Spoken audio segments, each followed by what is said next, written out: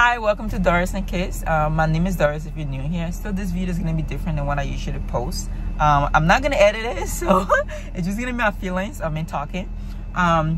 So if you haven't noticed my accent, I am from Liberia. I was born and raised there, and I grew up in the height of the Civil War. So it was very interesting, traumatic time for me. But my topic that I want to talk about is mission work. The summer is about to come out. Everyone's planning on going on a mission trip and mission work. Last year, my 15-year-old daughter went on her first mission trip, and you're thinking, oh, she's going to try to convince her to do mission work. No, that is not what this video is about. This video is basically telling about my bad experience I had with Missionary and why before you do a mission work, please think twice of the effect it's going to have on the people that you feel like you're helping when you're really not. Okay, so it took a lot of prayers and a lot of talking for me to allow my 15-year-old to go on her first mission trip. And when she came back, she agreed with me with a lot of things. She was like, hey, the money we spent in order that they could have just paid a contractor to help those people. But she's still going on a mission trip this year. So I think she had fun and with her friends, with the church member and the people. That is great and stuff. And her mission work was in the U.S. It wasn't out of the country. So that was another thing. You're going to do mission work, please try to do mission work in your backyard, because there's a lot of people in your city, in your state, that need you more than the people outside. You can do way better help locally than trying to go outside the country. And let me explain to you why. Okay, I was in the orphanage for maybe 1 to 3 years, and I try to black that out, and my years is a little blurry when it comes to things that happened to me when I was little, because a lot of traumatic stuff happened to me, and apparently your brain does that, kind of blur stuff out.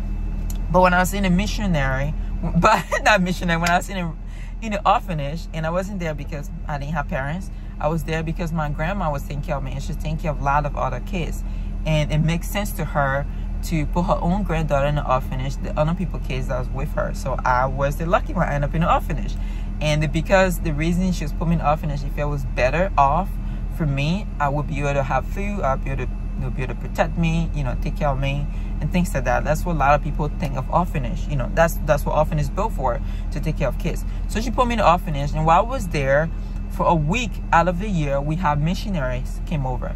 And when I was little, there was Asian, black, and white people. So my race description, they may be Hispanic missionary that came over, but to me, they're all white. So these white people come for like a week. Okay, they spoke English, which is great because I was from an English country. So they're either from the U.S. or Britain or English-speaking country somewhere. I don't know where they're from. But for a whole week, they will come and do mission work. And the mission work entail of them feeding us, bringing a lot of used clothes. A lot of them was new and it had tag on it, but a lot of clothes, which was name brand because I learned what the jumping man was. Now I know it's Jordan, but I had a lot of Jordan shoes and shirts, Gucci, and name brand stuff. I didn't know what it was. And I had like bags and bags of clothes and bag of shoes, and the people was there. And for a whole week, we smiled, we were happy, and they took picture, and then they left for that week. And we found a relationship with those people, and they left. And we never seen them again. So that's another thing. You are going to a country with a child that is dealing with war, I can't even say. We're dealing with war and a lot of things. People are leaving, a lot of people are getting killed, and you're just going to come for a week, form a strong attachment to that child, and then just leave. Like, that is not a very good thing to do. But that happened a lot. But the thing I want to talk about, I don't want to talk about emotional attachment that the child built with you, and then you're gone. You're gone. That's something else. I want to talk about what happened when you leave to that child. So I got those bags and bags of clothes and shoes.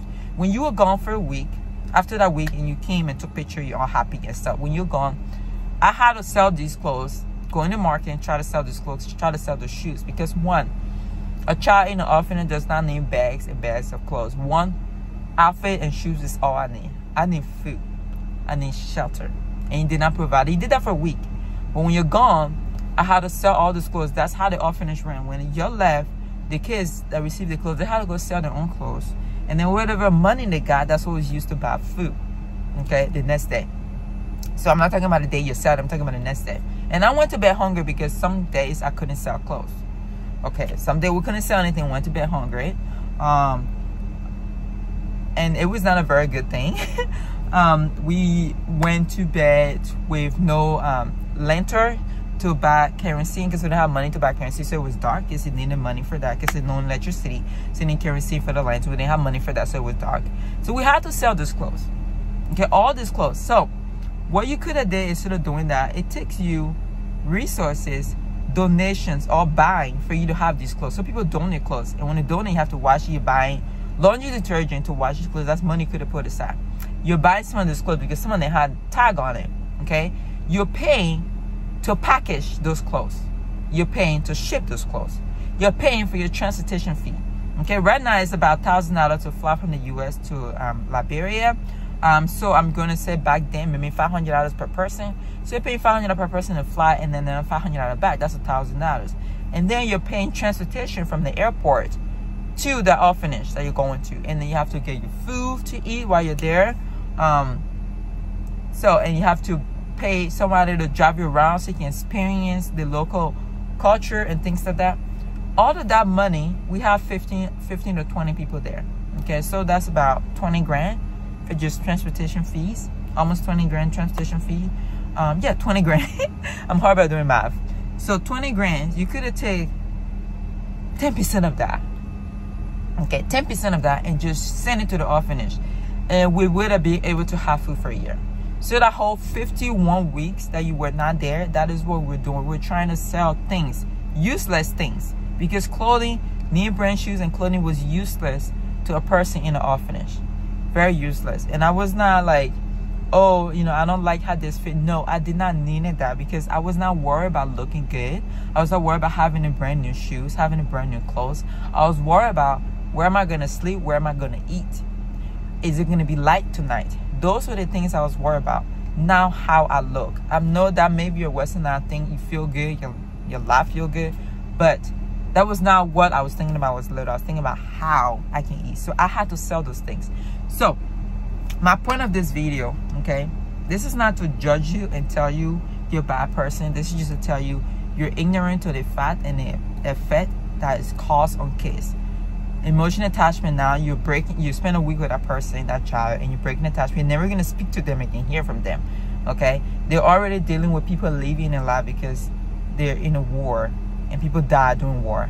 I know that's a horrible thing, but people die during war. So that child is losing people around them, and then you come and find that, you know, have attachment with that child. Now you're leaving. Now they have a emotional issue where it's hard for them to have friends because they don't trust if they're going to stay around. And that is something I have. Like, it's hard for me to make friends because I don't trust they're going to stay around. They're probably going to leave in a week or two because of what I experienced. And I'm 34 years old. That's something I'm going through therapy to work on as well. Trusting people that are going to stay around. Like, I don't have people around me can tell me they'll try to be friends with me, and I'll just push them away. I'll talk to them, but I won't have a deep relationship with them because I'm fearful that they're going to leave the next day. And I created that being an orphanage because people left a lot. Okay, so think about that. Second, think about what impact you're going to have on all the used stuff you're taking from your country to another country that don't need it.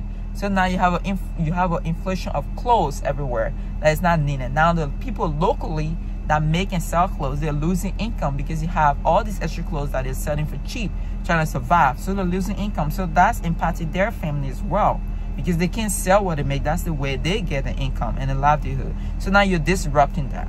Okay, you're disrupting your child.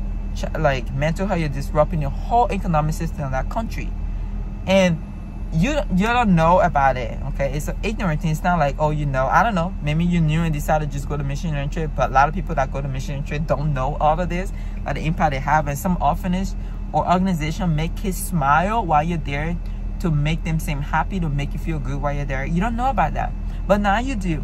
So before you volunteer or go on a mission trip outside the country, try to do mission work in your local community.